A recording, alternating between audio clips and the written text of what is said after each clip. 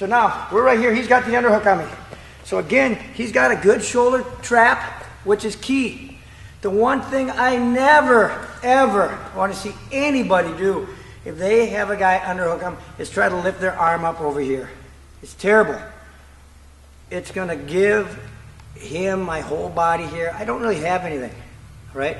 All he's got to do is drop his elevation and I lose his arm, all right? Just bend your knees. Rip! Not, oh no, shoot, I lost it.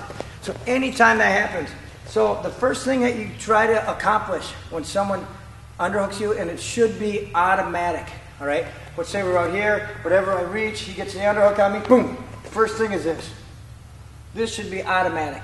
My hand comes right into the chest, okay?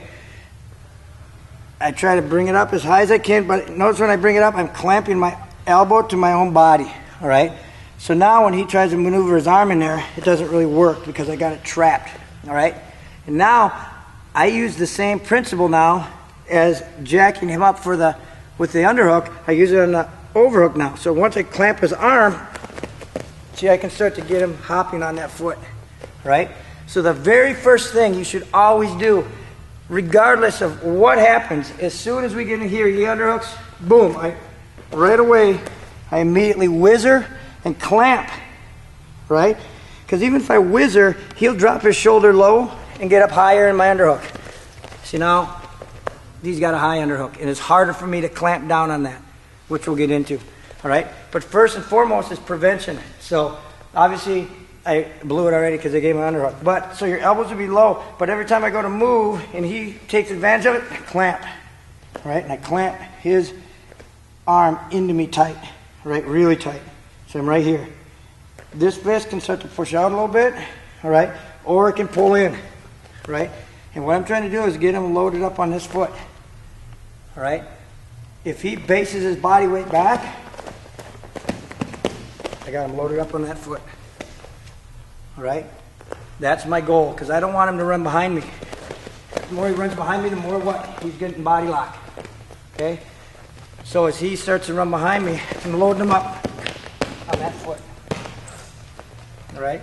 Loading him up on that foot. The second thing is I'm here, when I got this fist here, remember we talked about as with the underhook, if he has a left underhook, he hard steps to get the right hand in, right? So now I have a much worse position. So what I want to do is I want to put a blocker here. So when he hard steps, you see what happened? This became like a barrier. He wasn't allowed, when he hard steps, he wants to be able to get that shoulder clamped into me. All right? So when he hard steps, this hand blocks him out right here. Boom, hard clamp. The other thing is if I keep this here and he tries to walk towards me and he feels it and he stills, man, I want to get his wrist, whatever. He grabs a hold of my wrist because that's what he's supposed to do, right? So he's hanging on tight and I'm trying to pull away. So I go like this. So I let him hang on. And I pull, all right? So as he's hanging on tight, making him bounce on that foot, I pull his arm to get him bouncing, all right? Now, once I'm here, obviously we have trips and whatever else, all right? Because as I'm pulling him forward, getting him on that foot, first one, my near foot can go, hardly any energy to get him to go over. Why? Because the throw has already been accomplished by his positioning. Look where his shoulders are. All right? His shoulders are right there. So all I basically have to do is step forward and lift a little bit and he's going for a ride. All right? Second one is when I'm right here. Okay? He steps hard or whatever. I just block his foot out right there. Hardly have to touch it. Remember the problem on a foot sweep a lot of times is people try to sweep. Don't have to, right? When I'm pulling him heavy on that foot, I just block him out. Just block it. Just block the foot. That's all you got to do. The upper body does the rest, all right? If I don't even want to bring in my body, all right? I don't want to bring in my lower body. You can do everything with the upper body. And again, look at this is interchangeable. I have the grip. He has the grip. I don't really care as long as there's a grip.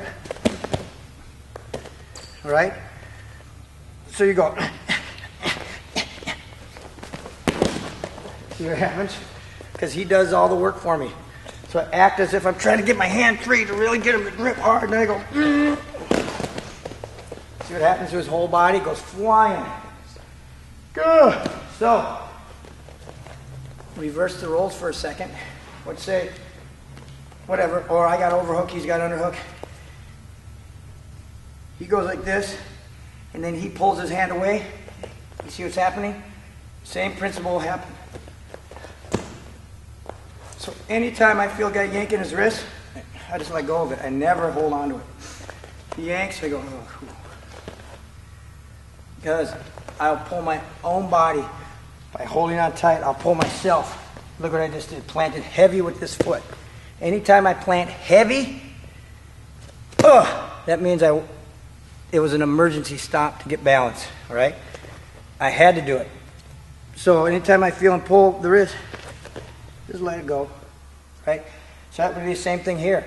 So if all of a sudden he's grabbing my wrist, he feels me trying to torque it, he lets go. Now see, he doesn't lose position as much. Important. Because a lot of people want to grab. That's why I always set it up first by trying to. Then I go. Okay? And again, foot, foot, foot. Just as a blocker. All right? Turn a little bit. Block it. Block. Any number of ways to block that foot out once he hops on it. Okay? That's with tight underhook, turning my body.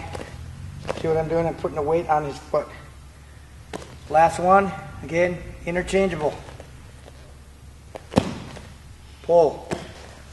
So this time, as soon as I pull, and I'm doing a lot with this arm here, as soon as I pull,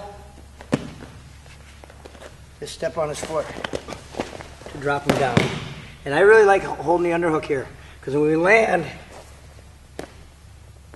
see what I'm doing? I drop here, I put the weight down by his wrist,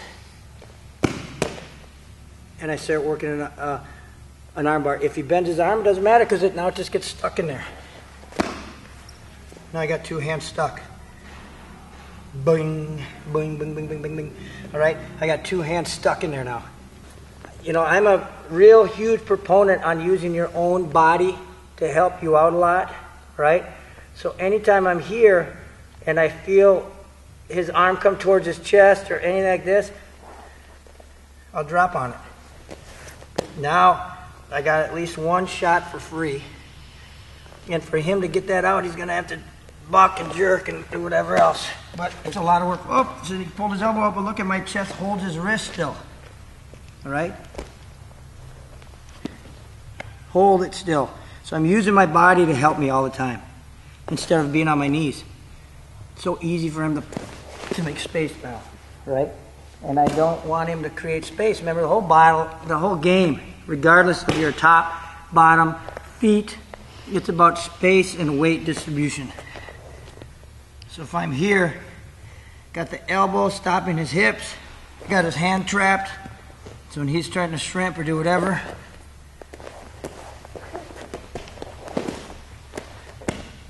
so it makes it tough for him. And I'm not being aggressive at all with this. I'm just laying on him right now, trying to get him heavy. Same principle when I'm up on the feet. He gets underhook. Oh, look at that. Oh, that was by purpose or by accident. Always step on the feet. Right away, I got a pass. You see? So I go like this. What I did, I got heavy on his shoulder. Right on his ankle right away. All right? Now he brings that leg up to do something. See, I got a trap. So I can go over it. Trap it. Do whatever you can to stop his ankles and feet from coming up because he needs that knee barrier.